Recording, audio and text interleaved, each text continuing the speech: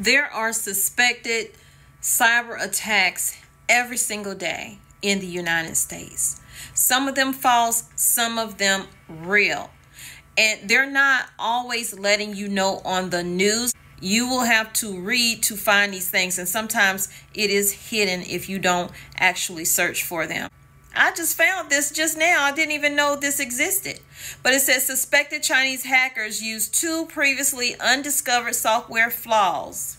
And they used those flaws to break into a US-based research organization just last month as part of a persistent spying campaign aimed at collecting intelligence in China's interests. The hackers used the flaws, which are used by spy agencies because they aren't known to the software vendor, to gain unfettered access to the unnamed victim organization US cybersecurity from Velocity. We cannot keep track of all the cyber attacks.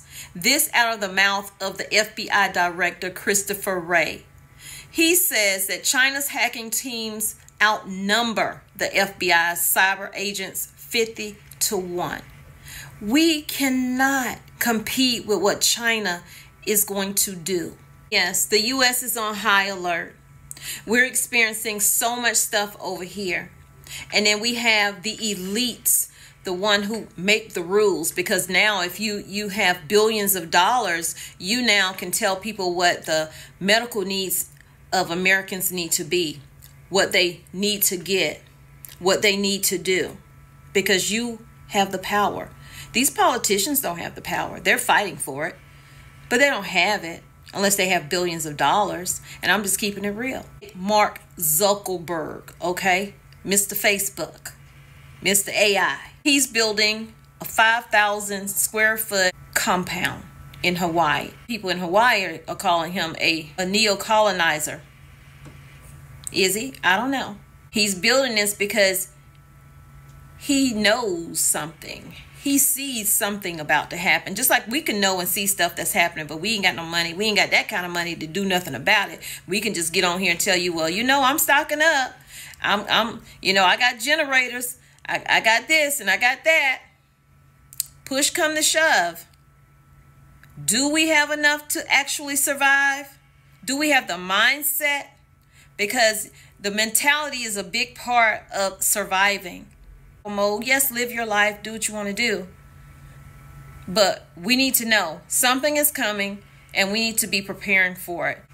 Are these elites secret preppers? Are they seeing stuff that we don't get to see, like access to things that we don't get access to because of the billions in front of their name? Catapults, and an underground bunker. Is Mark Zuckerberg a doomsday prepper? Y'all let me know in the comments what y'all think as I get into and dig deeper into this article. Mark Zuckerberg shared an Instagram video of himself standing beside a large catapult. He also said he's raising cattle to create high quality beef. The billionaire is building 5,000 square foot of an underground bunker. Mark Zuckerberg is giving off survivalist vibes with his recent outdoor activities. But Mark is not the only billionaire that is paying attention to what is happening and doing something about it. Reddit CEO Steve Huffman is also prepared for chaos. He purchased guns, ammo, and motorcycles after watching the disaster movie Deep Impact. Do you know how old that movie is? So did he just watch that movie, or has he been doing this since that movie been out? And also once told the founders of Shipmate startup that I prep for survival. Okay, I prep for survival in case of a lethal synthetic virus, AI attacking humans, or nuclear war. So it's people out here with real money doing real stuff. Okay, this makes Leave the World Behind, the movie that is produced by Barack and Michelle Obama, the people who had access to all of this secret information about things that's going on. And then they put this freaky movie out that had the internet on fire. So it says, to be clear, there's absolutely nothing unusual about the uber rich and techie crowd getting into hoarding remote properties, food stockades, and weapons weapons caches for the end of the world. Just ask OpenAI embattled CEO, who once reportedly bragged years ago to people at a party that he preps for survival for such catastrophes as lab-made virus leaks and AI that attacks us. Cybersecurity breach, right? Because that's what that movie was based off of. The one thing people are not paying attention to is what is happening with what's going on in the state of the world. Everybody want to focus on the salacious stuff. They miss the nugget.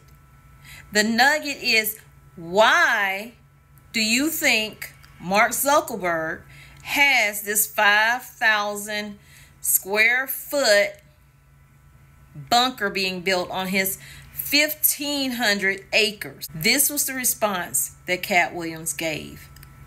A $270 million bunker. What do you know that we don't know, Cat? Kim Jong-un?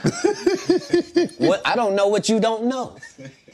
Do you understand that people that are not very bright are in charge of nuclear bombs all across the country? Mm-hmm.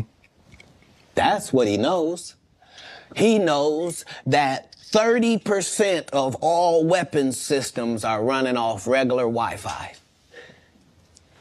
So what does that mean? That means if a solar flare or a meteor hits either one of those, literally a bomb can go off just because the system accidentally got turned off. Yeah, that's what he knows.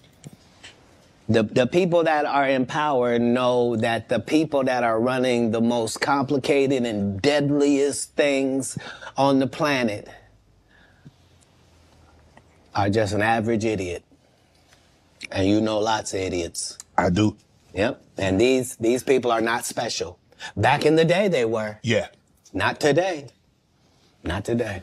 How ready are you if there was a huge cyber attack? If we were dealing with the situation that took place in that particular movie, Leave the World Behind? What if we didn't have access to power? We didn't have access to water. We didn't have access to enough food to make it through. What would we do? How ready are you for it? Sadly, a lot of us is not ready for it. A lot of us won't survive it.